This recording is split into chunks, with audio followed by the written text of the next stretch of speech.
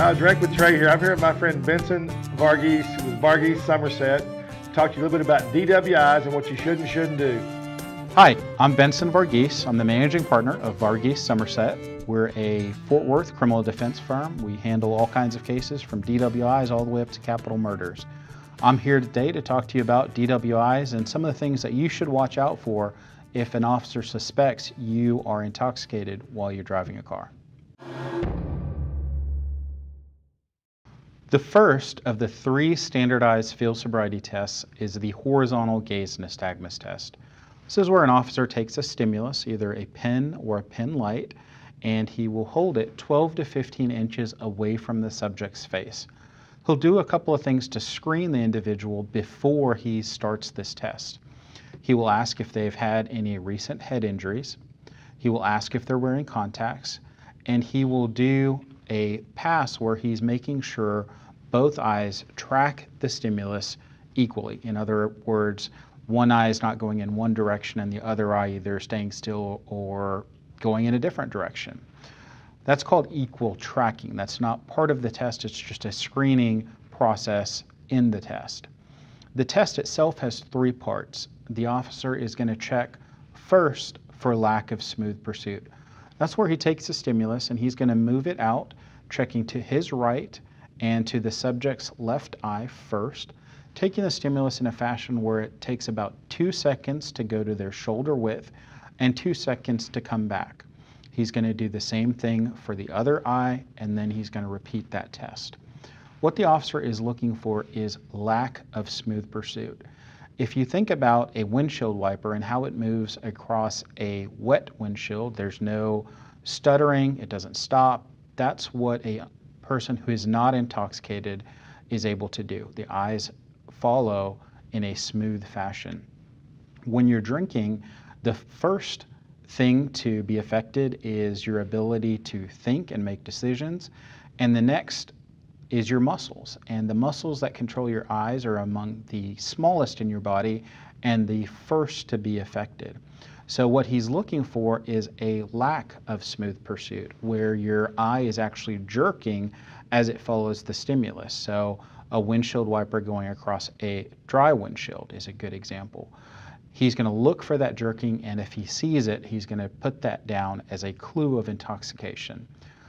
The next portion of the test is where he tests for what's called distinct and sustained nystagmus at maximum deviation. That's a fancy way of saying he's going to take the stimulus out to shoulder length, he's going to hold it there, and as the person is focused on that stimulus, he's looking to see if the eye is jerking back and forth or if it's just staying there. If it's jerking, if there's that distinct and sustained nystagmus at maximum deviation, which is a 45-degree angle or about shoulder width, then he's going to put that down as a clue of intoxication. Again, here the officer is checking both eyes twice.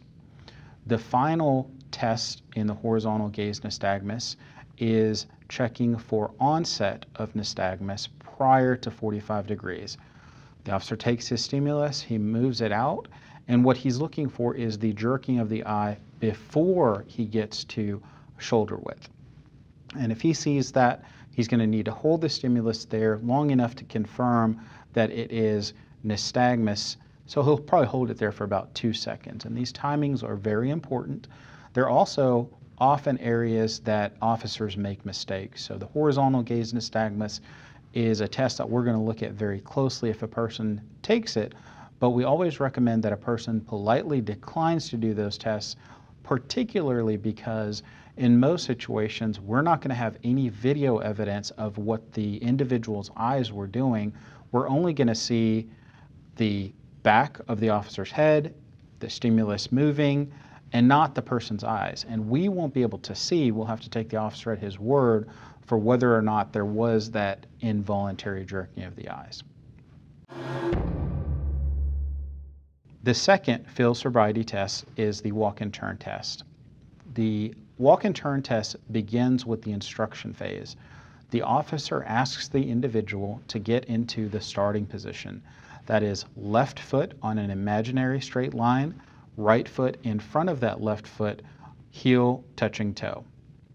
The officer will ask the person to keep their hands down by their side. The officer will go on to give instructions that say, take a series of 9 steps touching heel to toe. When you get to the 9th step, keep your lead foot planted and turn using a series of small steps while your lead foot remains planted. Return taking 9 heel to toe steps. Keep your arms down to your sides while you're walking and count aloud for each step. The officer will demonstrate 3 steps. 1, 2, 3. Turn with a series of small steps.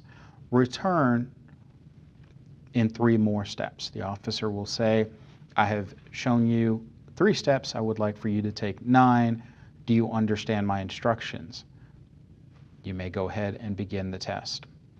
Notice that the officer does not tell the person what the clues are that he's looking for.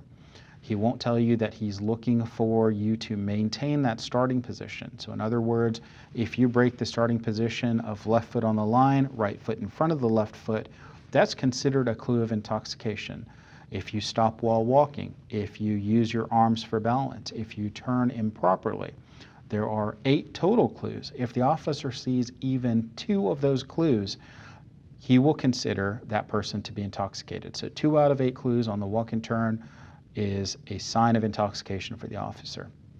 If you notice, our subject, even during the instruction phase, she stands as normal people would stand. She didn't maintain the starting position. She stood with 2 feet side by side as I continued with my instructions. An officer would count that as a clue of intoxication. When she failed to touch heel to toe exactly, that would be considered a sign of intoxication. Stepping off the line, that's considered a clue of intoxication. So although our subject had absolutely nothing to drink, she's failed that test.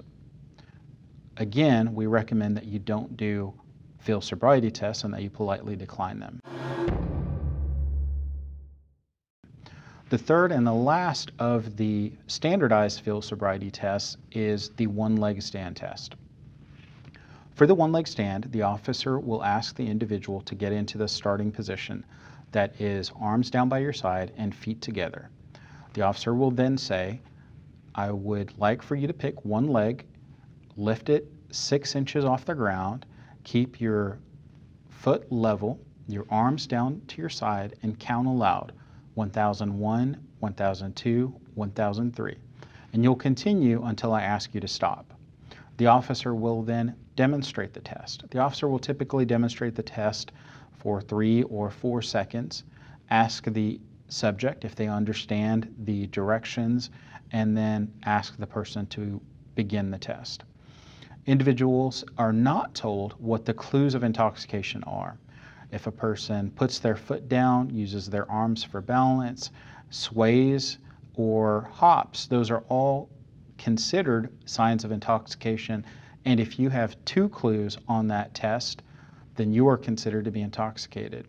Again, our subject was using her arms for balance, and she put her foot down. If you put your foot down 3 times, then that's considered an automatic failure, even if you don't show any other clues of intoxication. So she would have, sober, failed the one-leg stand test as well. Again, politely refused to do the standardized field sobriety test.